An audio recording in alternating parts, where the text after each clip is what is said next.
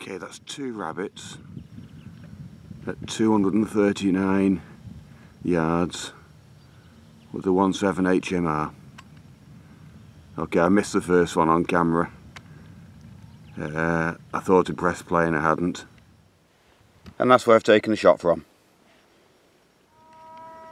And there they are, those are 2 rabbits. There's the second one that I caught on camera.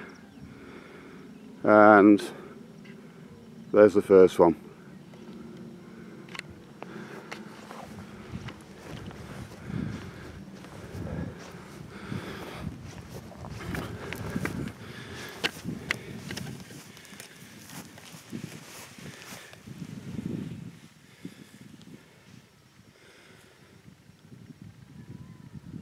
Okay, that's the second one. Nice young rabbit, that one. That really will be good eating.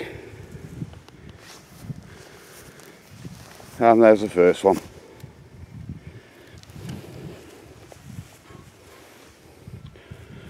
Again, another nice rabbit. Okay, there's that wind I was telling you about. It's sort of between 6 and 7 here, just going touching slightly over 7 now. However, it's not this wind that counts, and it's not the wind down at the target, it's what's happening in free air. Okay, so the air that's either 20-30 metres above the ground as I've shot onto the hillside. Okay, that's where it's having the biggest effect. 239 yards is pretty standard for the HMR, provided that you can get nice and stable and you're using a firm support. And the other critical thing for me is that at those distances you have to adjust.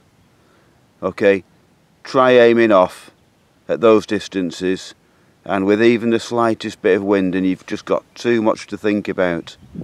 Whereas if you read the wind correctly, make your adjustments, you can aim bang on. Okay, it's taken half of the thought process out of it, or at least you've done half the thought process before you fire the shot. Yeah, a bit of a change in the weather today. We've had some cracking weather recently.